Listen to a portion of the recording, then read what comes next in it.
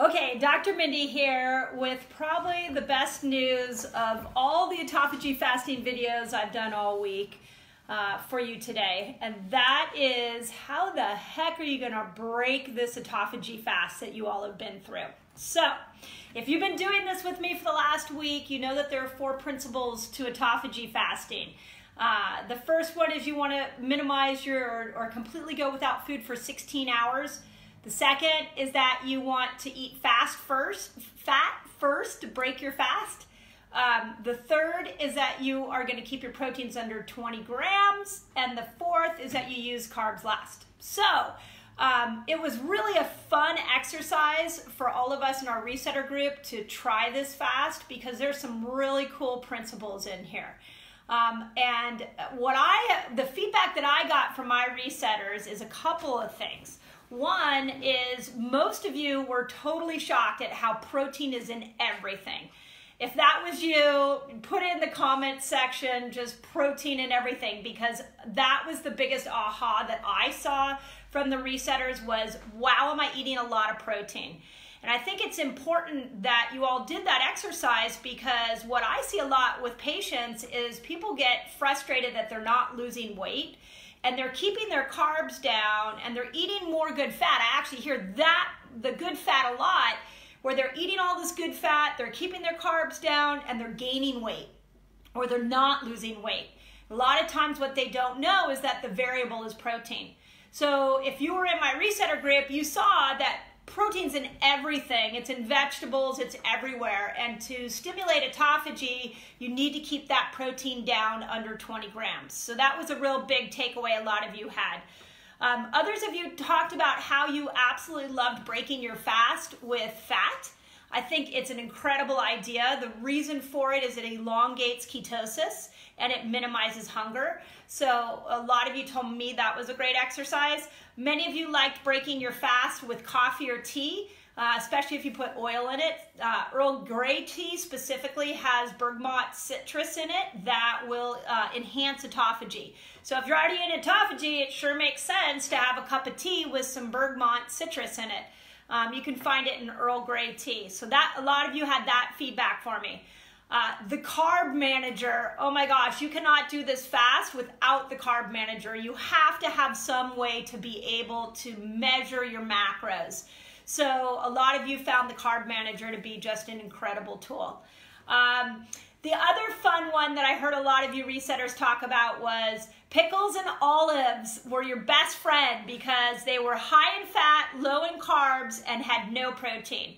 So a lot of you learned in the middle of the week, hey, I could kind of lean on some olives, I could eat some pickles, and I could still stay within these macros. Now, I had a lot of experienced fasters that are in my reset group that went through this fast and got really deep into ketosis. Some of you didn't notice it as much, but nevertheless, super cool fast. I think the big takeaways as far as results was many of you lost weight. I saw a lot of resetters comment about how your clothes changed. 5 to 7 pound weight loss. I heard a lot of you lose 7 pounds in 1 week from this fast. Better moods and sleeping better. That's fasting. That's what happens when you stimulate autophagy. Your body heals much better. So super awesome fast. Now what are you going to do? So, couple thoughts I have for you. Remember that you have not been eating protein for a very long time. And many of you just totally skipped animal protein because you could just see how quickly it would add up. So, starting tomorrow, add protein back in, but lightly. Don't just go for a steak. You're probably going to find that if you go for a steak, you're going to end up with a real tummy ache. If you've been off grains, please don't go jump into a bagel. That might also cause you some problems. So I always say steamed vegetables, which I know is not really exciting to hear because you've been doing veggies all week, but steamed vegetables, some broths tomorrow morning to slowly bring you back into it. If you do animal protein, I would actually probably start with eggs. Some of you were already having eggs this week. And then you could do like some soups, like vegetable soups, maybe even a little minestrone soup. That would probably be good. And then by the end of the day tomorrow, you can start to add in more heavier proteins, steak and chicken. But watch yourself. You have a really cool opportunity now is if you eat something and you fall asleep, probably too much sugar in that thing that you ate. If you get a stomach ache from anything you eat over the next couple of days, your body's having a little bit of a problem digesting that. So there's a really cool opportunity for you here. But tread lightly. I've seen this with enough fasting challenges is that it's very common to just go all the way to boomerang and to go all the way into the junk food you had the week before. And you can try that, but you might find that you feel really sick. So, and if you do that, what I encourage you to do is check your blood sugar the next morning or soon afterwards and see what it does to you, because that reader really gives a whole new relationship for you with your food. Okay, other thing that I want to talk about is diet variation. So a lot of my resetters, you guys have been doing these fasts with me for a while. A lot of my patients know that I've customized diet variation for you so that you know how to do high protein days and low protein days and low carb days. So look at this autophagy fast as a tool. You don't always have to do it 5 days. Sometimes you could actually just do it 1 or 2 days. Maybe you go on vacation and you come back and you're like, oh, I way overdid it. Just click in and do some autophagy fasting for a couple of days. I think, Norma, you put this on there that you lost all of your holiday Thanksgiving weight. How awesome is that? This is called being metabolically flexible. The more you fast, the more you do keto, you can click out and do a high carb day, or you could even, completely throw all your senses out the window and eat a bunch of junk food. But the minute you come back to these types of principles, you should be able to drop weight quickly and get your body and brain back where you want it. So rely on this. You don't always have to do 5 days. You can do a day or 2 to click yourself back in. I also I might even on an ongoing basis, I think I'm going to do an autophagy fasting once a week because it just was easy and fun, and I realized that I do better with a little less meat protein. So that's also an option there for you. And a couple other questions I had was, what happens I was waking up at 3 a.m.? The other part of that question is a lot of people talked about heart palpitations, where your heart beats really strong, pretty common in a fast. That's really indicative of some adrenal fatigue. So very first water fast I ever did, my heart was like boom, boom, just pounding really strong. And I was pretty adrenal fatigued at the time. And I've been really working on my adrenals, and I'll tell you now when I fast, I don't get that palpitation at all. Adding sea salt water in is really great. It's a way of balancing and helping yourself. But all in all, it was a really cool experience. If you participated in the fast and you lost some weight or you had a really good change, just put it in the comment section so people who are looking at this can see what a neat fast this is and the benefit of it.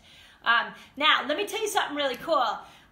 You guys all know I love fasting. You know I love keto. I love feasting. I love high protein. I love this variation. I love this whole idea of being metabolically flexible and that we're not tied to one diet.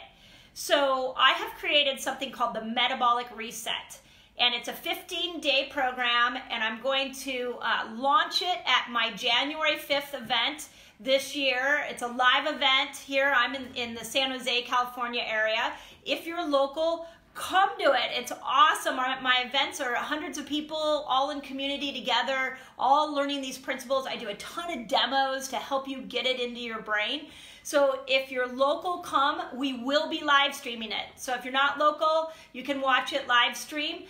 So if you want to know more information about the Metabolic Reset, just put it in the comment section, Metabolic Reset, and I'll send you some information. I'm pretty darn excited about this reset. This will be my 4th reset that I've created. And what I want for this one is it to be a 15-day experience for those of you that are really stuck with your weight loss, that you can just anytime you can hop into this 15-day metabolic reset and it unsticks you. I'm taking in this reset the principles of Jason Fung, the principles of Walter Longo, Naomi Whittle, Dan Pompa, like all these people that have so much knowledge right now on fasting and stem cells and autophagy and insulin resistance, and I'm taking all of their wonderful brains and I'm putting it together in a 15-day program that will be easy to follow. So I'm really excited with that. I would love to see you at the event if you're local. But with that, it was a blast. I really enjoyed it. I had personally a great experience. Next week, stay tuned to these Facebook Lives because next week I want to talk about fasting and hormones.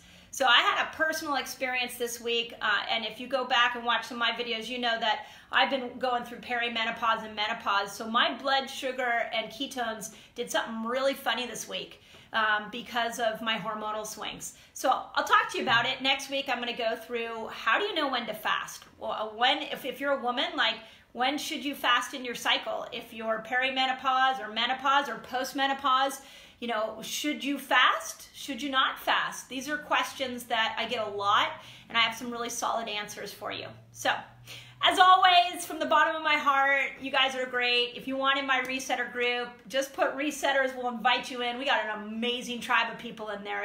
It's off the hook with support and knowledge. So, as always, I hope that helps.